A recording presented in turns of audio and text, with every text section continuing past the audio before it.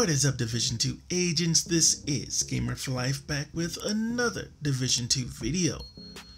I just wanted to make this quick video as a reminder that you have just 1 week left to get all of those winter project exclusive items. And if you are struggling with any of them or you don't know the location for some of those items, I will link a video in the description where I put all 15 winter projects and how to complete them in one video, and there are timestamps in a pinned comment on that video so you can go directly to the one that you need to complete.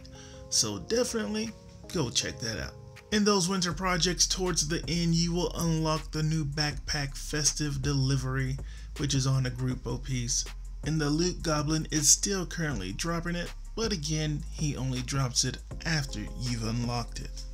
But that's not the only thing that he's dropping. There is also 3 other exclusive winter items that he drops, which are the Chill Out Mask, the Slayer, and the Old Carol Sniper.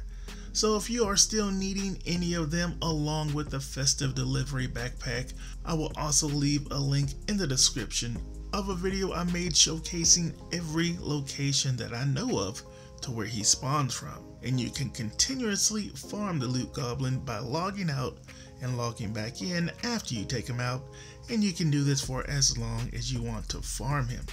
Also, something else that is ending soon is the Jewelmist Hunter's Mask after defeating the hunters on floor 100 in the summon. So if you don't have that and you have a buddy who has a checkpoint at or close to floor 100, I would definitely get that checkpoint, as it does not matter if you actually did all the floors yourself.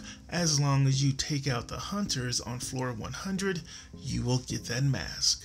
Something else ending next week is the Fire Bundle that has 3 weapon skins, an emote, and what most people want, it also has that new Santa mask. Pretty cool. The last thing that I'll mention that is ending soon, though you do have until February 16th, is the Recruiter Mask, which also comes with the entire outfit, so it's not just a mask. And I know the price to some is kinda hefty. Some feel it's a good way to support the game, and some feel it's just an outrageous price and should have been the reward for completing the manhunt. But regardless, for anyone wanting it, you have a bit over a month to get it.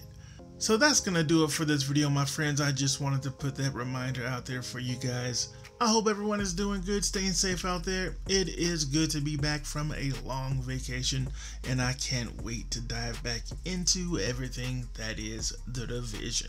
So yeah, hope you guys had a great holiday, and as always, my YouTube family, take it easy.